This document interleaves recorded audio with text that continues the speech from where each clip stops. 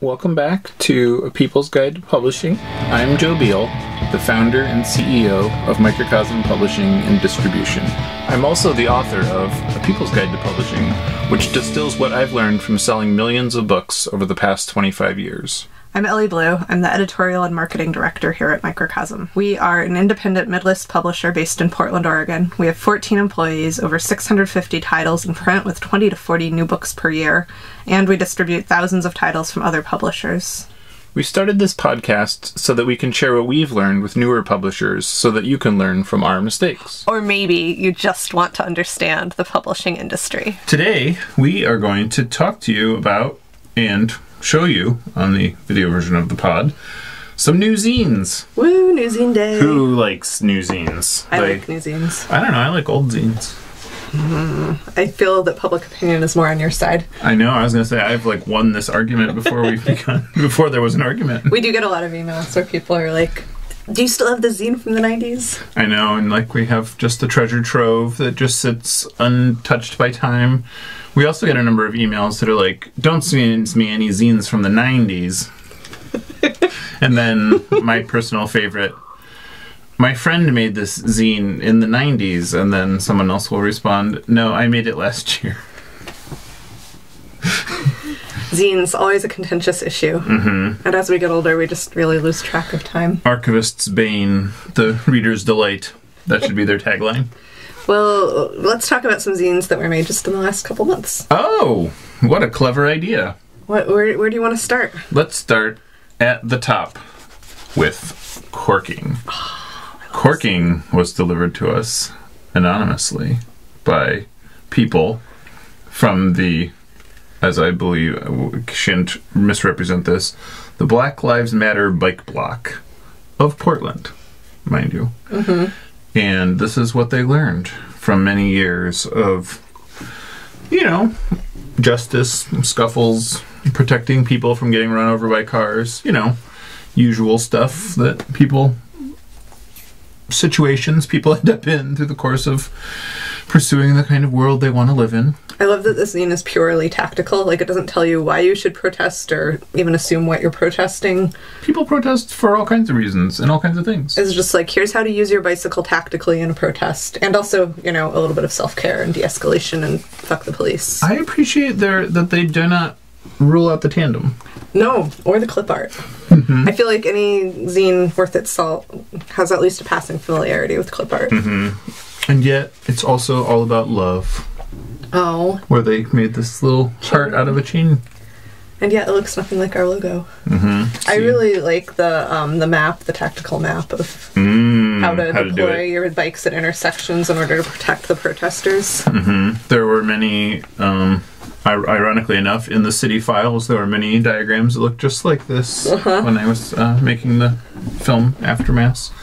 The police had confiscated their own. Well, they had made their own diagrams, and then they had confiscated protester diagrams. And then they had made diagrams on how to counteract the diagrams, and then the protesters made their diagrams on how to counteract the counteracting of the diagrams. My favorite thing about that zine is that corking is a technique that was invented by critical mass, and it doesn't even mention critical mass. Right. It's just taken on a life of its own. Ellie, that was literally 30 years ago. Why would we talk about that? That's the past. We're living in the now. All right, what do we have next? Ooh, this one is by an author that may be familiar to you. Oh, Beau Gilles? I am familiar with this. It says, is that how it's pronounced? It says Joe Beal, but... Oh, I thought it was French. This is the Autism FAQ, written by our very own Joe. Mm-hmm. Can you tell us about your zine? This is now an author interview. Should have seen this coming. So when I published Good Trouble in 2016, I kind of thought I would get many people merely having revelations about my own life, which I did. But I also received many, many, many people coming to me and being like, excellent, now that we've gotten that out of the way, I have 50 questions. And so this is the zine that purports to answer, 60 some of those questions.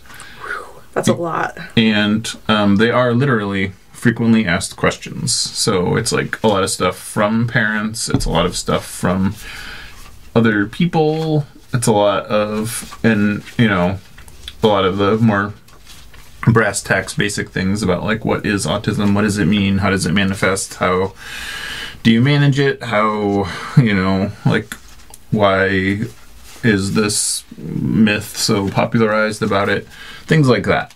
But I like that this is for everybody. Like there's stuff like the questions are from people who are autistic and people who aren't, and people who are like, I don't like those autistic people. Many of the questions, I will tell you, are very assuredly neurophobic. But it's kind of like when you're any kind of person in any kind of society, it's the dominant voices that create the agenda. So autistic people are just as prone to being neurophobic as trans people are prone to being transphobic. It's just like you mirror the world that has pounded its values into you, and then you have to unlearn them. And you can unlearn them, and that's sort of the point here. I like that it begins with, what is autism? A very good question. And then it ends with... What isn't autism? What is the best thing that being autistic has taught you? Somebody sequenced that thoroughly. This zine, I feel like, it's $7, which may seem like a lot with the zine, but this zine has more content and real content than most much longer books. I will tell you that while I wrote most of that years ago, it took me 3 weeks of little else to edit it into a semblance of being not regrettable. I'm excited to read it. I wanted something that I would be proud of. I didn't want to just make something for the sake of making something. And that can be part of the basis for a book. Let us hope. What's next? Oh, Imprisoned with COVID, originally titled Imprisoned in Prison. For some reason that we can't remember at this time, we retitled it at the last minute. I feel like Imprisoned in Prison is way more fun to say, but Imprisoned with COVID-19 does tell you more about what the zine is about. Yeah, and so less redundancy. Which this is a great window into our narrow world where oftentimes you will use the author's proposed working title until literally the 11th hour, sometimes literally in the design stage, or as it goes to print, you're like, wait a minute, that can't be the title, can it? And then, descriptive. So this is part of our Prison to Pamphlet program? Mm-hmm. Did you come up with that name, or did P2PP, all me. All you. Marketing whiz here. I designed the logo for it, too. Yeah, it has a nice little logo. We get prisoners write to us all the time, and are they, like, submitting zines, or are they just kind of telling us their life story and then becomes one, or...? It kind of works every which way. So most prisoners write to us to say, hey, I heard about this book. It sounds really cool. I think it could really help me. Can I get a copy of it? Here is 17 days' wages to pay for the copy of this book. And by the way, if you're listening to this podcast, you can go to our website and Google prisoners, and you can fund books going to prisoners. So we created that program so you can help fund sending books to prison. And it's like we match you 50-50. So like if you give $10, we give $10. And then that's how we send books to people in prison, so they don't have to send us 17 days' wages to buy a book. And then we would get a lot of people pitching us from that, and then so we made a little handout that goes with that explains how to do it and then how to write and how to submit. And it's very slow because they have to literally mail you handwritten pages that have to be typed and etc. So and this is one of those in the series, and it is literally about what it was like to be in prison while, let's just say, certain government bodies were not following COVID protocol for basic safety. Ooh. Yikes. Yikes. Indeed. If you've ever been happy to not live a certain situation. I know, right? Well, Thank you, Tim Spock, for sharing your story with us. Also, I'm sorry. Finally. Do you want to introduce this one? Oh, man, I get all the speaking pits. So lastly, this is, I feel like we saved well, they're all the best, but we saved the one that is maybe most notable current events for last.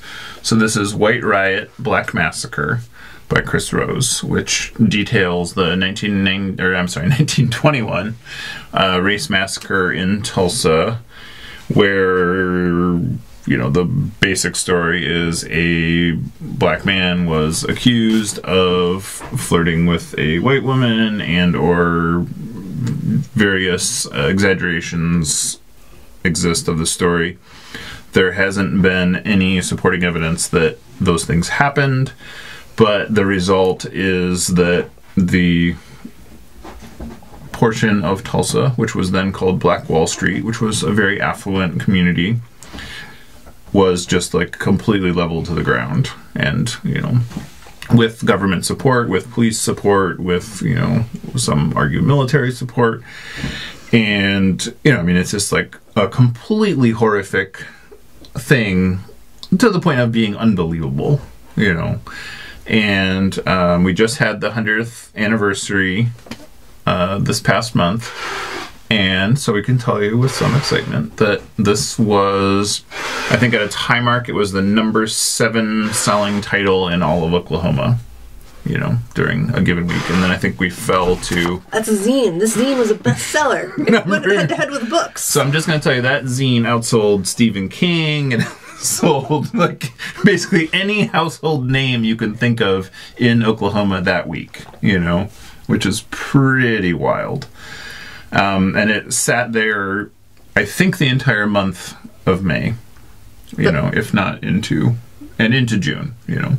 So this was pitched to us as a book, and if we had done it as a book, we wouldn't have been able to get it out in time for the anniversary. So that's kind of the power of the zine, is we were able to just, like, turn it around. You know, and it's not, like, something that's only useful on the 100th anniversary or only in May or, you know, I mean, it's something that is very poignant, even as people want to move back to having fun and all that kind of stuff. It's, like, relevant today as it was then, unfortunately.